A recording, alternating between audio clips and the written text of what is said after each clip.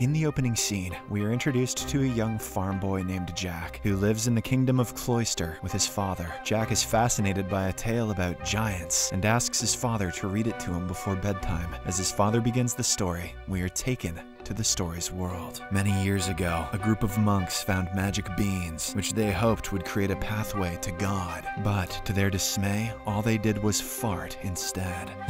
These beans sprouted into something unexpected, a gateway to Gantua, the place between heaven and earth where menacing giants lived. These giants descended through the beanstalk and unleashed havoc upon the world. The human race suffered greatly as they stormed the castle and plundered the palace. One day, an ancient king, Eric, discovered a solution to subdue the giants. He melted the heart of one of them and created a magical crown, which he used to banish them back to Gantua, imprisoning them forever. As the king passed away, the remaining 5 magical beans were buried with him, and the tale became a legend. Young Jack worries about the possibility of the giants breaking free again, but his father reassures him that it's just a story, and the giants don't exist. After the old man departs, Jack continues to read the story and learns that the giants will return to annihilate humanity.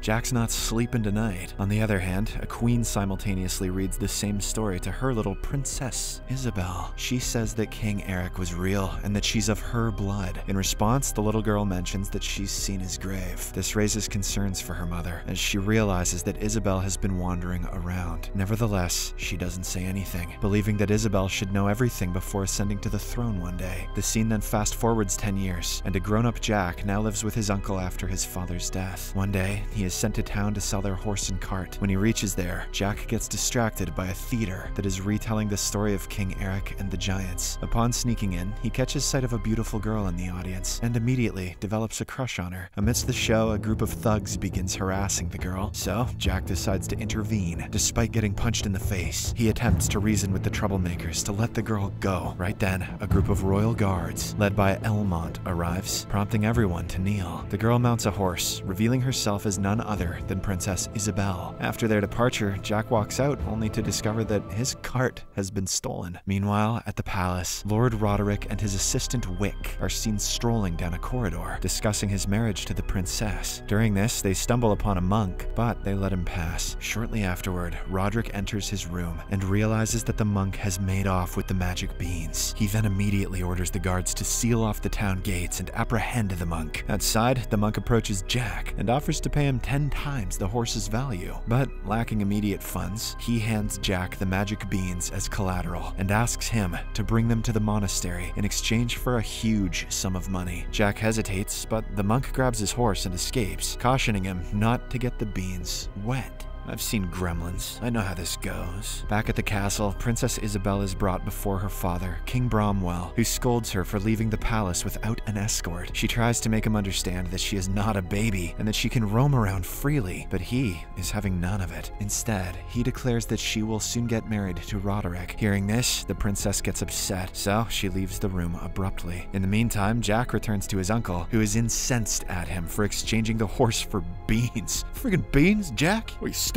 He angrily flings the beans and reprimands Jack for his lack of responsibility, or brains, or anything at all really, urging him to act more like a grown-up. Later that night, Princess Isabel disregards her father's words and sneaks out of the palace. However, when she is caught in a heavy rainstorm, she seeks shelter in a nearby farmhouse. Coincidentally, it turns out to be Jack's. Back at the palace, Roderick and Wick have caught the monk and are interrogating him about the magic beans, but he refuses to divulge anything. This infuriates Roderick, so he slices the monk's throat with his sword. Whoa, thought this was PG. As the rain continues, one of the beans beneath Jack's house begins to get wet. Jack and Isabel have a brief conversation, during which she expresses her gratitude for his earlier intervention. When he asks her about what she's running away from, she mentions that she's looking for an adventure. Jack then gives her his storybook, hoping she can find what she is looking for. Their conversation is abruptly interrupted when the house begins to shake violently. Moments later, a massive beanstalk bursts through the floor and grows rapidly towards the sky, taking the farmhouse along with it. Jack is thrown out of the house, while Isabel gets stuck inside. Jack hurriedly gets up and clings onto the house. As it continues to rise, he loses his grip and plummets, managing to grasp only Isabel's bracelet. The next morning, King Bromwell wakes him up and asks why he has his daughter's bracelet. Jack then explains the incident in detail, prompting the king to dispatch his men to rescue his daughter. Following this, Jack, Roderick, and Wick volunteer to join the king's knights, led by Elmont and his second-in-command, Craw. They embark on a relentless ascent of the beanstalk, scaling it day and night without rest. Upon reaching a certain height, Roderick, who has some hidden agenda in mind, secretly instructs Wick to cut off the rope, which causes the guards to fall to their deaths. The following day, they make it to the top and discover the giant's realm. Before advancing further, Roderick and Wick stop Jack and forcibly seize the remaining beans from him. However, the boy manages to hide one bean for himself. As they continue their journey, they come across Isabel's footprints, as well as the book Jack had previously given her. When she asked for adventure, she didn't want a stupid book. She ditched it. At this point, they decide to split into two groups, one consisting of Jack, Elmont, and Craw, and the other including Roderick, Wick, and a guard. A while later, Elmont's group comes across a herd of sheep and decides to hunt one for their meal. Unbeknownst to them, there's a trap, resulting in Jack and Craw getting captured. They somehow manage to free themselves, but soon hear something approaching. Sensing imminent danger, Elmont and Craw take cover behind a rock and a tree, while Jack hides underwater. Soon after, a gigantic figure appears and finds Craw. He tries to run away, but the giant gets to him in a few leaps. As it prepares to eat him, Elmont comes to his aid, but he also ends up getting captured. Following this, the giant takes them away, and Jack follows. Meanwhile, the other group reaches the edge of a cliff. It's at this moment that Roderick tricks the guard and pushes him off the cliff. Moments later, another giant appears and eats Wick. Roderick manages to save himself by pulling out the magical crown just before the creature attacks him. In the next scene, Jack follows the giant to their stronghold, where the two-headed giant leader named Fallon has caged Isabel. It asks about how she ended up there, but she doesn't answer. Not long after, Elmont and Craw are brought there as well. Fallon interrogates them, and when Craw becomes confrontational, the giants devour him. After a while, Roderick walks in wearing the crown, which compels all the giants to kneel before its power. But instead of rescuing Isabel and Elmont, he ascends to the throne and declares himself as the giants' new leader. "We're powerless before the cringe of the crown." He then orders the giants to serve as his army and conquer the world, starting with the kingdom of Cloister. Meanwhile, Jack hides himself from the giants and eventually locates Isabel and Elmont, who are being prepared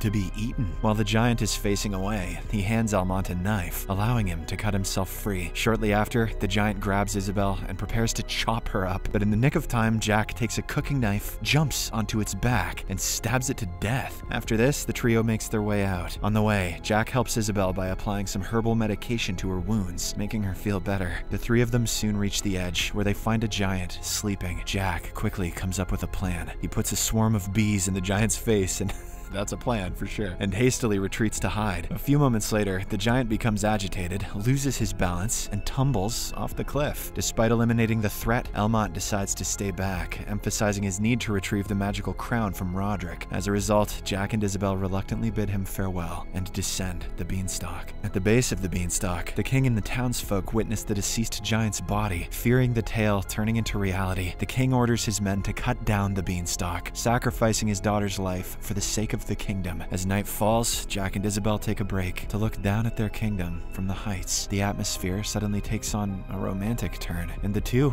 end up kissing. "The beans got wet, Jack, and now so have I." Unbeknownst to them, the process of cutting down the beanstalk is rapidly underway. The next morning, at Gantua, an army of giants led by Roderick reaches the brink. Seeing this, Elmont launches an attack on him, sparking a brawl between the two. In the course of their struggle, Roderick inadvertently drops the remaining beans. At one point of the fight, he shoves Elmont to the edge, nearly causing him to fall. Despite this, Elmont manages to grasp Roderick's sword and stab him to death. But in an unexpected turn of events, Fallon grabs Roderick's dead body and retrieves the crown. He then puts it on as a ring and declares himself as the new king of the cringe. On the other hand, the king's forces successfully cut off the beanstalk, triggering a violent tremor. Jack and Isabel feel it and quickly realize that they're about to fall. As a sheer mass of the stalk hurtles down, on. Elmont jumps off and reaches the stalk just in the nick of time. Meanwhile, Jack asks Isabel to hold him tightly as he grabs a rope and swings down like friggin' Tarzan. The pair land in a field while Elmont manages to jump in water, successfully saving themselves. In the aftermath, the king is more than happy to have his daughter safely returned. Isabel confides in him about Roderick's treachery, prompting the king to express his regret for his mistake. She also introduces him to Jack, the hero who saved her life. The king then proceeds to reward Jack, acknowledging that no amount of gratitude is enough for his heroic deeds. Following this, Isabel rides back to the palace with her father. However, it turns out that the threat isn't neutralized yet. Fallon finds the remaining beans and throws them in the water, prompting them to sprout instantly. The giants then climb down onto the beanstalks and make their way down. Jack notices them descending, so he rushes to inform the king. But just a few minutes later, the giants land on the base and make their chase. They begin killing the king's men, one after another. Meanwhile, at the palace, Elmont readies the army for battle, preparing defenses such as hot oil and archers. As soon as the survivors enter the palace, the guards, under Elmont's command, ignite the oil. They simultaneously lift up the drawbridge to keep the giants at bay. Fallon manages to jump on, but Elmont strikes him with the arrows, pushing him into the fire. Despite this, Fallon manages to swim underwater and survive. Now, the rest of the giants prepare to pull down the drawbridge with large hooks. Where'd they get hooks? While the guards try to hold the bridge, the king instructs Jack and his daughter to go to his chamber and alert the other kingdoms. Following this, Isabel leads Jack through a shortcut, passing King Eric's grave. Once they get into the chamber, they feel some vibration emanating from beneath. Not long after, Fallon emerges from the floor, prompting the pair to run away. Outside, the guards, Elmont, as well as the king, struggle to hold onto the bridge as the giants throw burning trees and heavy objects, thus weakening their defenses. On the other hand, the chase is cut short as Fallon grabs Isabel after breaking through the wall. In an attempt to rescue her, Jack grabs an axe and jumps towards the giant, but he's also captured. Fallon is about to eat him when Jack, at the last moment, throws the remaining bean into the creature's mouth. They instantly start to grow in his stomach and rip his body apart. As a result, Fallon's hand with the magical crown falls into the ground.